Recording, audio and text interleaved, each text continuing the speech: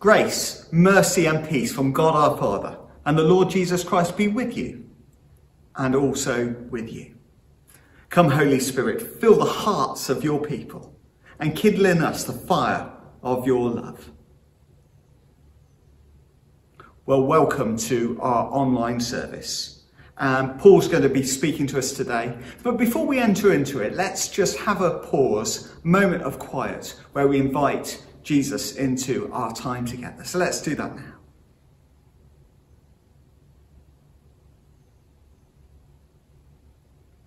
Dear God, you are welcome here. You are welcome with us.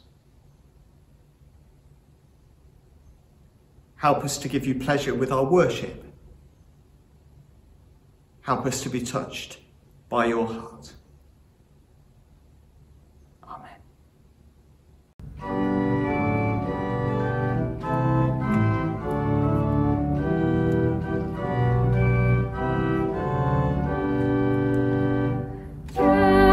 Eternal, throned in splendor, Lord of lords and King of kings, with thy living fire of judgment, purge this realm of bitter things. Solace all its wide dominion, with the healing of thy wings. Still the weary folk are pining for the hour that brings release, and the city's crowded clangor cries aloud for sin to cease, and the homesteads and the woodlands laid in silence for their peace. Crown, O God, thy own endeavour, cleave the darkness with thy sword, feed thy people's hungry spirits with the riches of thy word.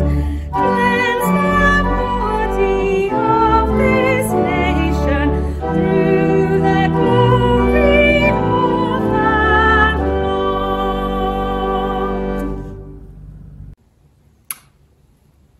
Let's say together the words of the prayer of preparation. Almighty God, to whom all hearts are open, all desires known, and from whom no secrets are hidden, cleanse the thoughts of our hearts by the inspiration of your Holy Spirit, that we may perfectly love you and worthily magnify your holy name. Through Christ our Lord. Amen. And our time of confession. Let's just pause and think about those things that we have done that we regret, those conversations that didn't go as well as they could have done, those times when we may have responded to an email just not at our best, and those things that come between us and God.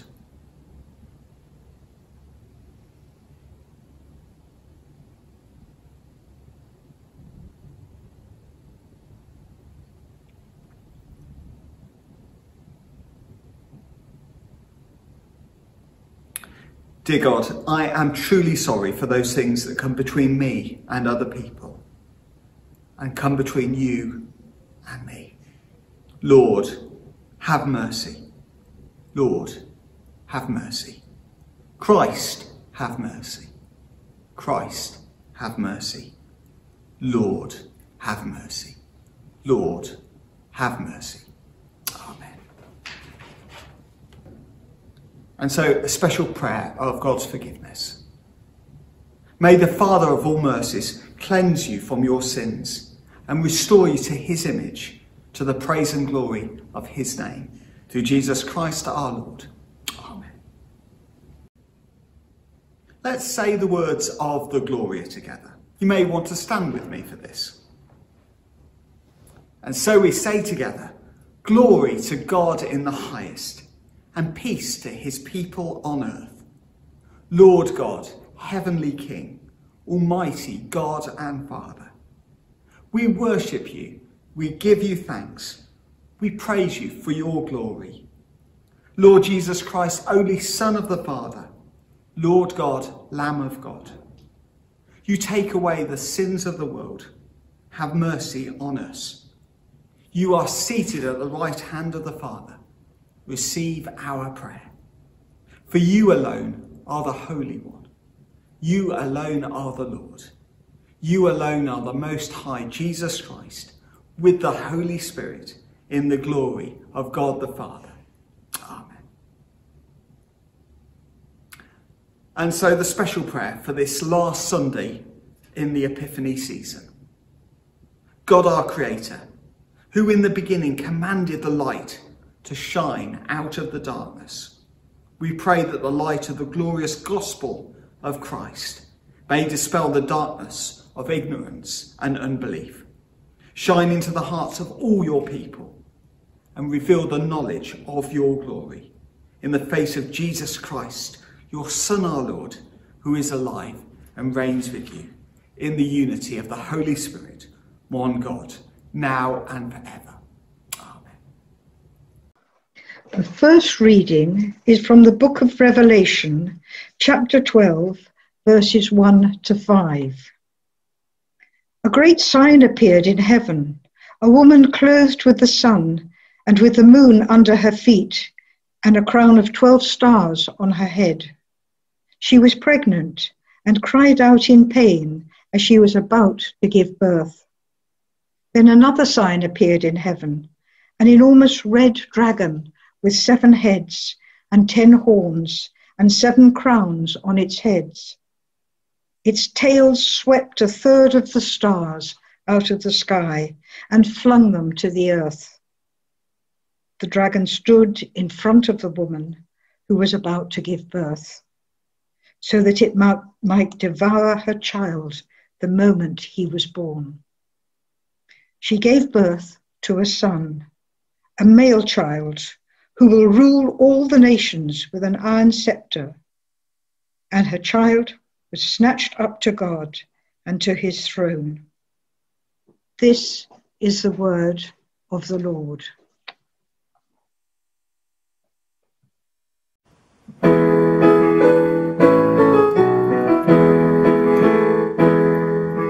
Great is the darkness that covers the earth, oppression, injustice, and pain.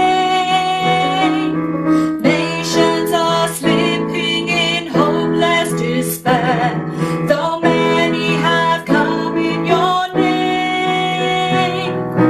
Watching while sanity dies, touched by the madness and lies.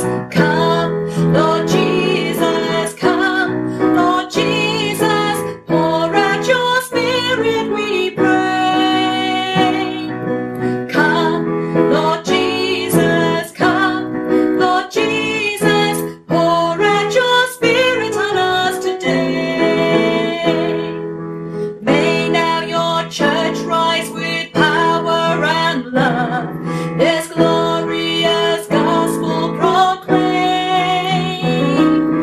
In every nation salvation will come to those who believe in your name. Help us bring light to the world, that we might speed your return.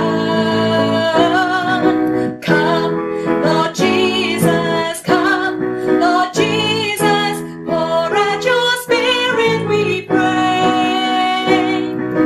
Come, Lord Jesus, come, Lord Jesus, pour out your Spirit on us today.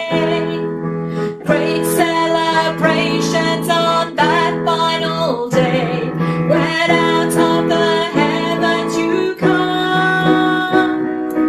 Darkness will vanish, all sorrow will end, and rulers will bow at your throne. Our great commission complete, then face to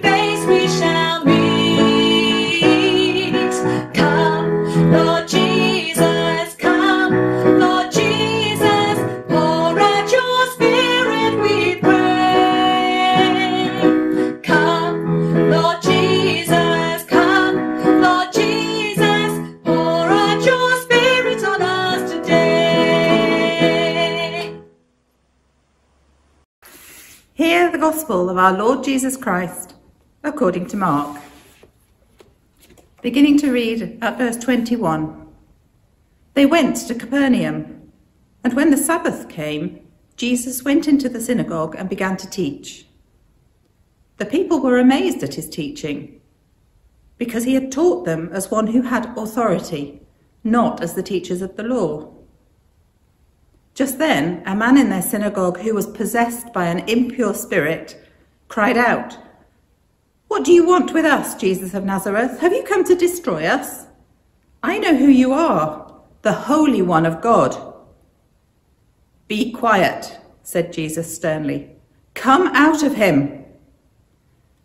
The impure spirit shook the man violently and came out of him with a shriek.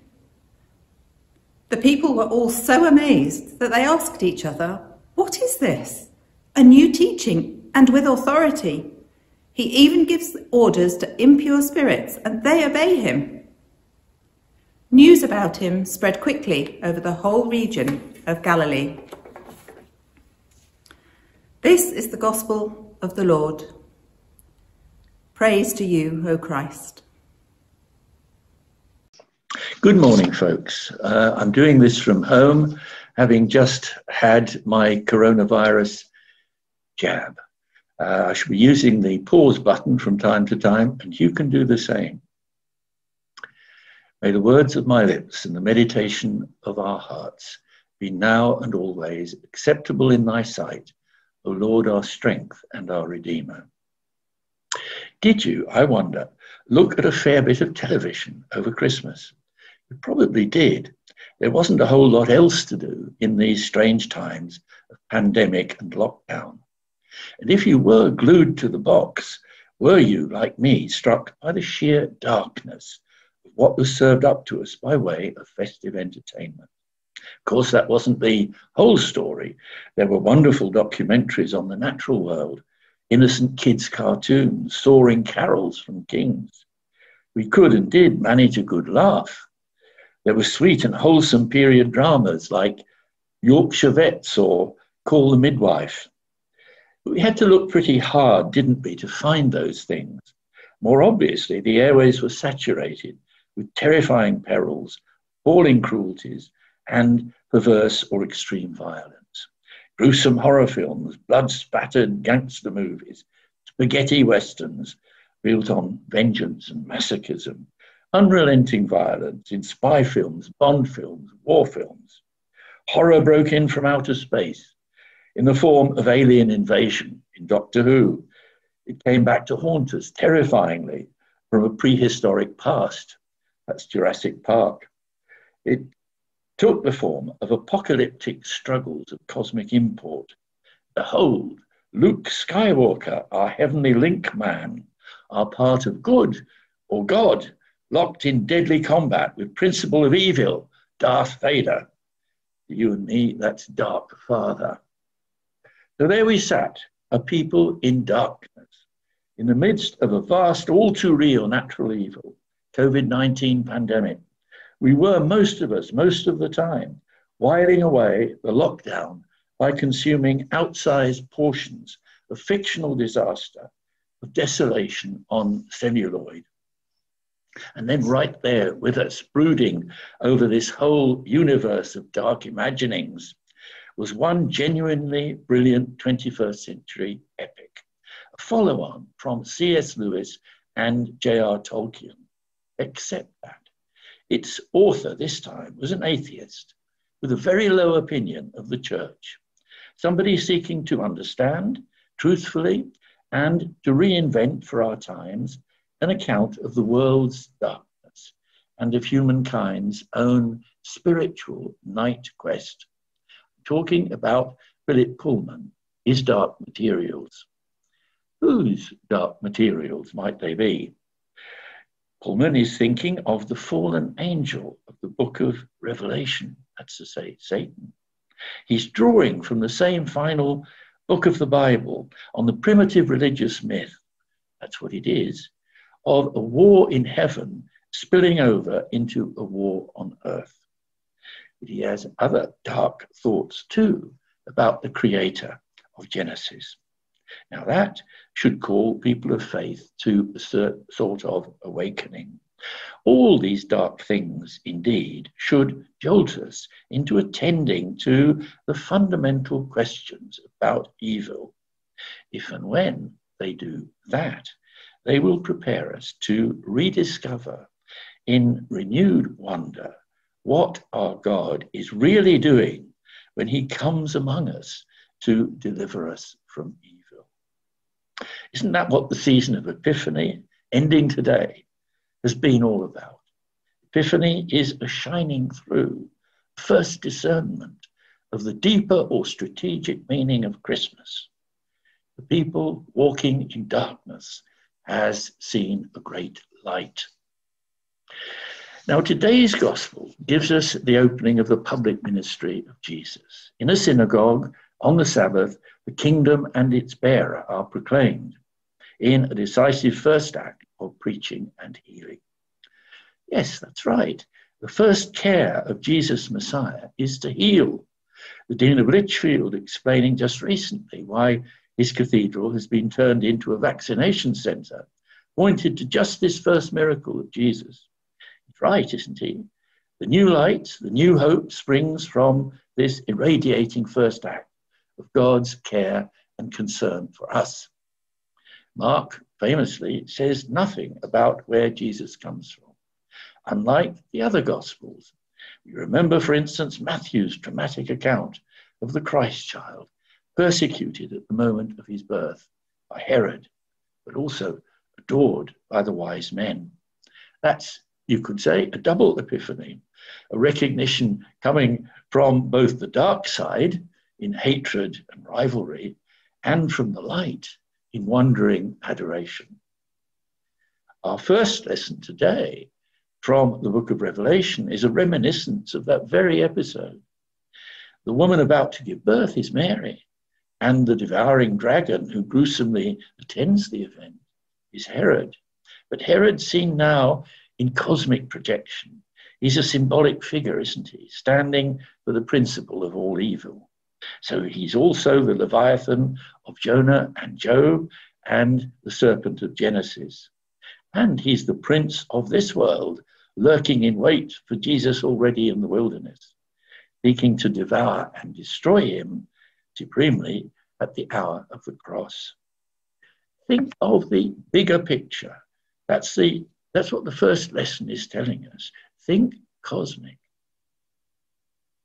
Matthew, in his parallel account of the opening of Jesus' ministry, spells out the bigger picture by telling us that the teaching of Jesus relates to Isaiah 60, the prophecy of a day of the Lord's favour, seen to be coming true in the sight and hearing of those present.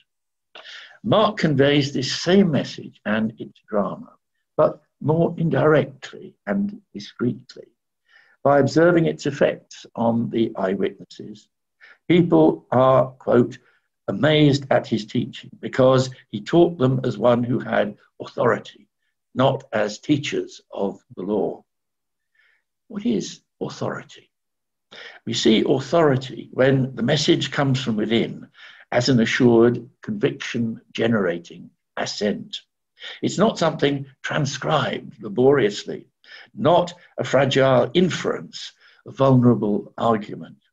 It is fresh and lively truth, springing immediately from some inner source, intimate to the speaker, inseparable from his very being, the sort of truth that translates at once into transforming acts.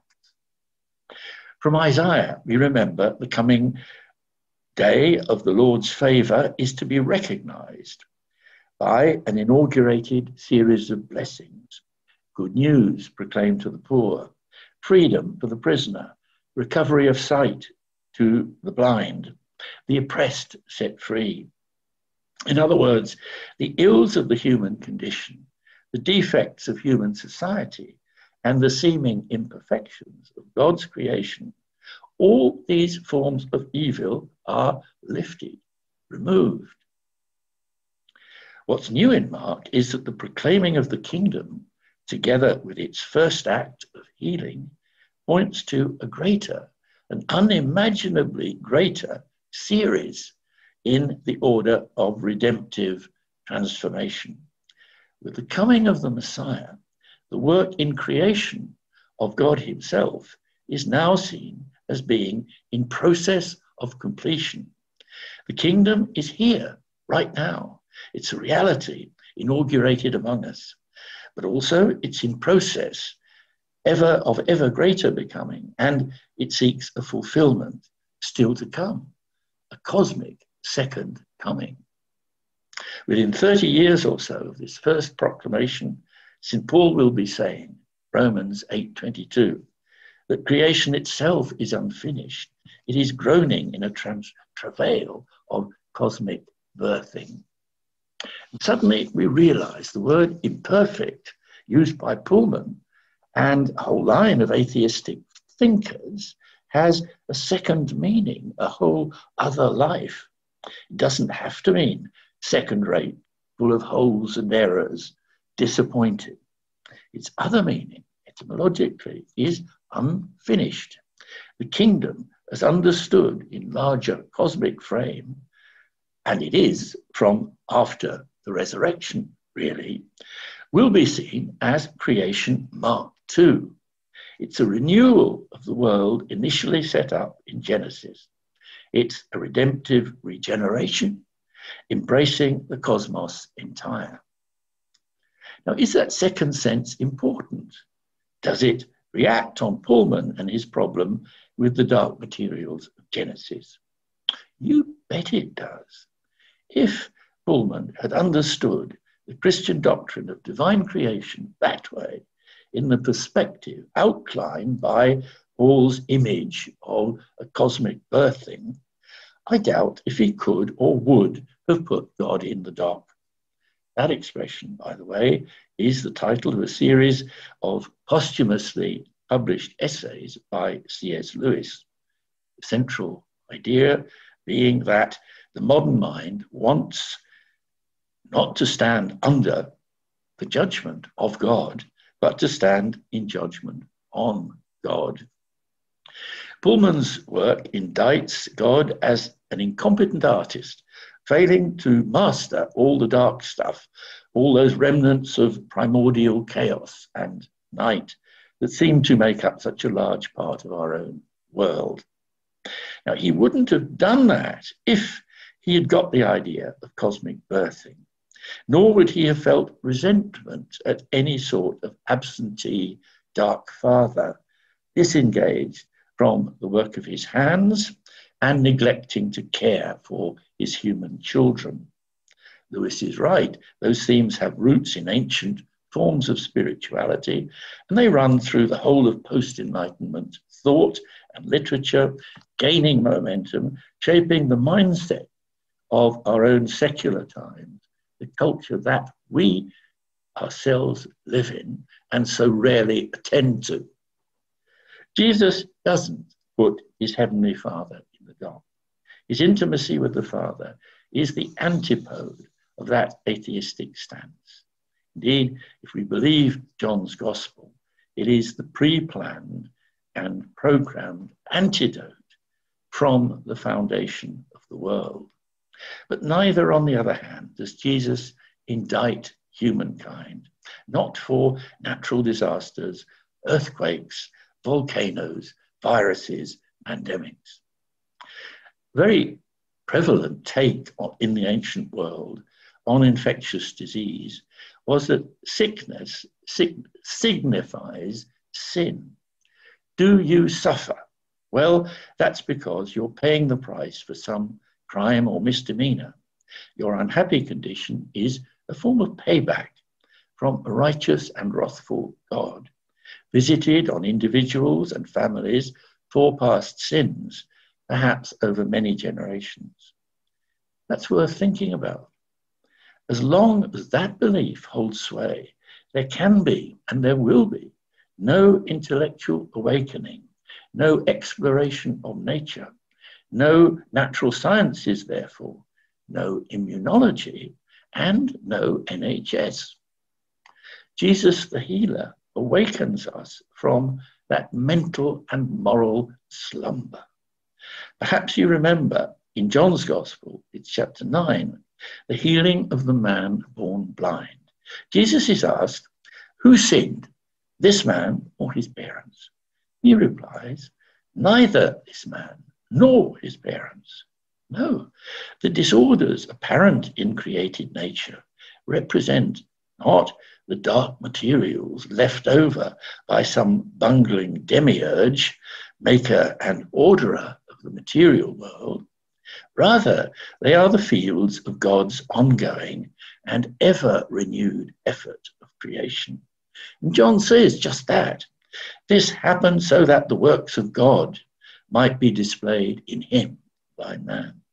And they are still today in our NHS frontline workers. Now that's quite extraordinarily liberating. It sets us free from superstition, opening the way for genetics and virology and all the care we shall be receiving, many of us, this very week. And that's not all.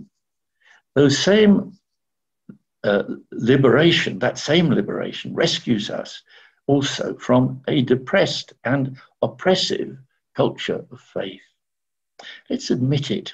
There's a darker, meaner streak running through some forms, past and present, of Christianity. Where does that darker streak come from? How does it creep back in?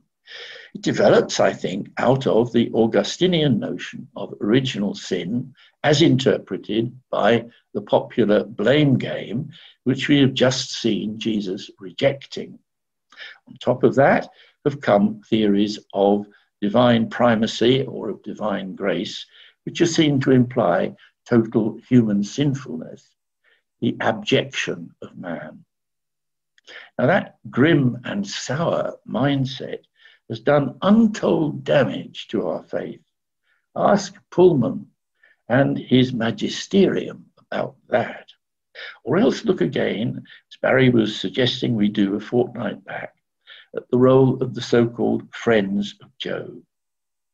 No, Jesus says, I come not to judge the world, not to indict or condemn it as evil, and not, most assuredly, to turn the world over to the avenging wrath divine, the wrath terminal and apocalyptic.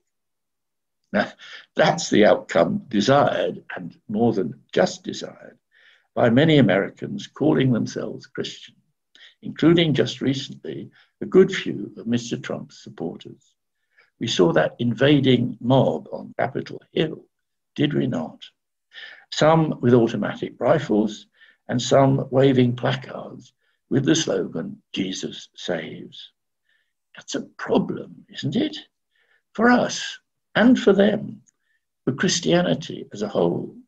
What is it about that culture of faith and its theology of apocalypse which takes those folks over, like men possessed, and carries them to the point of sacred rage, intimidation, and violence? No, put up your swords. Put up your swords. Jesus Messiah comes in peace. He comes that we may have life and have it more abundantly. One final thought. The ending of this episode from Mark holds an epiphany all of its own. In other incidents of healing by exorcism, the man possessed ends up clothed and in his right mind. He's restored to health and sanity. But the restored victim of this episode recognizes what is happening and who is doing it. And that's the real end time cure. That's where the salvation of the world is going. At the moment of paroxysm, the human spirit, in thrall to evil, has a true discernment of the transformation happening within him. And there is no compensating damage done. There is no transfer of blame or of harm. There is no remainder of contagion. We could see that very easily, very clearly, by comparing this episode to the episode of the demoniac of Gerasa called Legion. Our man is set free completely, and in the same process recognizes the author of that goodness, of that novelty of being, hence also his own real end and belonging. Evil is not passed on, it is absorbed, it is transformed, it is persuaded to the good and restored to God, which gives us, if we think about it, a real and truly healing preview of the cross, of its meaning, of its action in the world. And that in turn gives us the pattern for our own response in faith. So let's close with a prayer. Lord, help us to receive the light of your coming. Give us the perseverance and the insight. Give us the courage born of hope to follow in its unfolding the way of truth that you bring. Give us so to take root in its riches of understanding and of empowerment, that we may live to see with joy a world set free, cleansed, transformed. Lord, deliver us from evil and renew the face of the earth. Amen.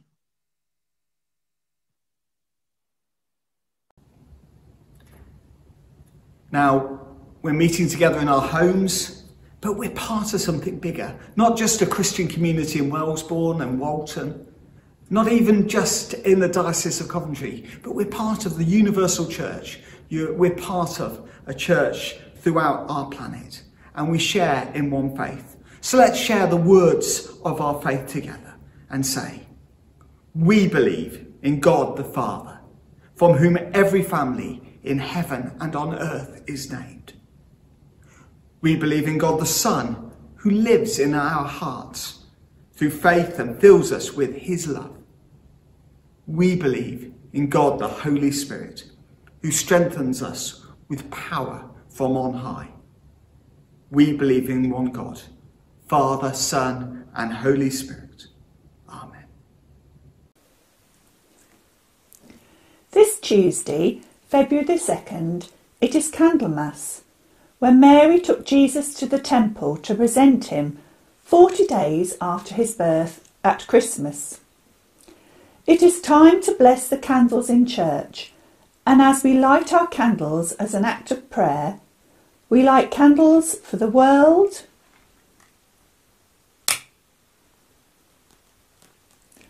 for others, and for ourselves.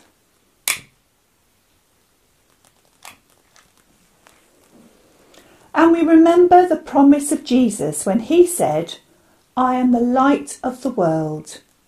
The light shines in the darkness, and the darkness has never put it out. To the words, Lord, be light in the darkness, please respond, steady and strong, clear and true. Lord, we light a candle for peace in a world of broken promises. Let your light shine into the parts of the world raged by war and hunger. At this time, when our focus is the pandemic, we pray that your light will shine on these people. Be a beacon of hope to those who despair and are weary. Lord, be light in the darkness, steady and strong, clear and true. We light a candle of hope for families and friends who are special to us.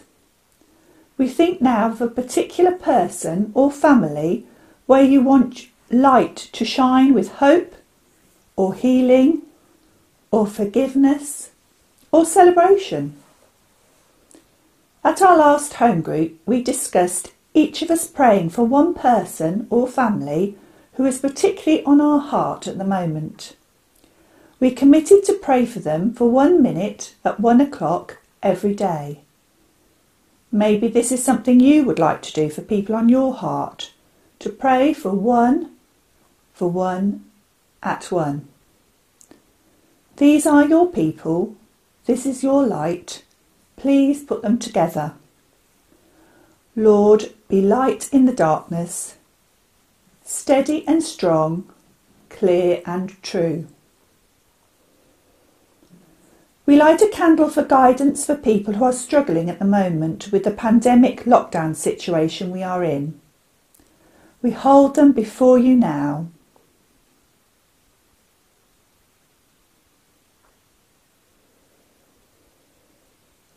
Be their one true light and hold them to a true course and be with them in their struggle. Lord, be light in the darkness, steady and strong, clear and true. We light a candle for ourselves as we face particular issues this week. Decisions that can't be put off, pressures that are becoming overwhelming, people we simply must nurture and love. Be our light in the midst of these problems. Steady and strong, clear and true, as we worry and waver before you. Lord, be light in the darkness, steady and strong, clear and true. O God, we light candles for peace, for hope, for guidance. Let us not forget we light candles for joy and thanksgiving too. Light again in our hearts, we pray, the candle of your everlasting love, as a light we can cherish and share. This we ask through Jesus Christ our Lord. Amen.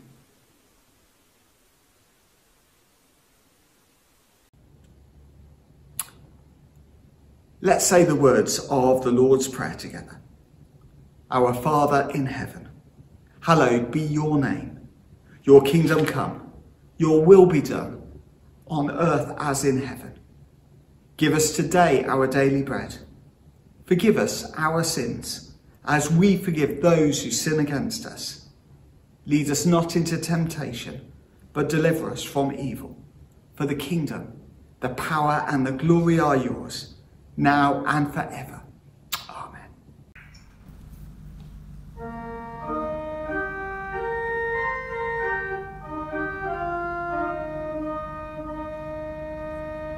Lord of all hopefulness, Lord of all joy, whose trust ever childlike no cares could destroy, be there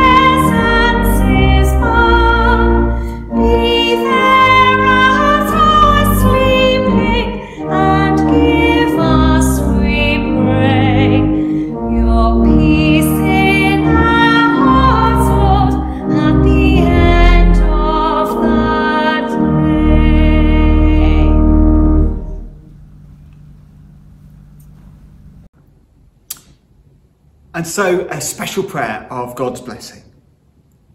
The Lord bless you and watch over you. The Lord make his face to shine upon you and be gracious to you. The Lord look kindly on you and give you peace. And the blessing of God Almighty, the Father, the Son, and the Holy Spirit be among you and remain with you always. Amen. And so I really hope you have a good week ahead, that you stay safe, and we will together beat this pandemic. But in the meantime, go in peace to love and to serve the Lord. In the name of Christ. Amen.